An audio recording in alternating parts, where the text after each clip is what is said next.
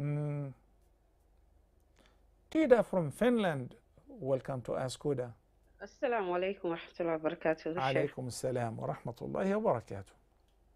Yeah, my question is, I want to know if while praying, I made a mistake in an ayah, the beginning of the ayah, like it was in Surah Al-Jathiyah, ayah number 6. Yeah, تلك آيات الله نتلوها عليك بالحق. Instead of continuing with فبأي حديث بعد الله وآياته يؤمنون, I jumped to the ayah number 8, the ending. Yeah, so I wanted to know if my salah is valid. I realized that after praying. Look, Sister Tida, when I Yes. come to the recitation after Surah Al-Fatiha, which is Sunnah, if I make a mistake, I said mistake.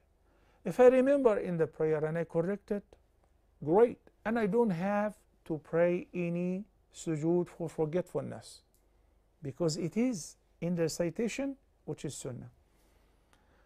But obviously, I would not anticipate, nor is it imaginable a person will make that mistake on purpose or deliberately will skip the rest of the ayah to jump to another ayah, because that can invalidate the whole prayer if somebody is missing with the Quran, whether in the prayer or outside the prayer. But 100% it's a mistake. So can I go back to correct it? Go back and correct it. No, I only remembered when I was in ruku'. Past, and do not go back, do not even correct it. Resume your prayer, and رفع عن أمتي الخطأ والنسيان وما استكرهوا عليه. This is one of the errors which Allah the Almighty pardons, and you don't have to do anything else.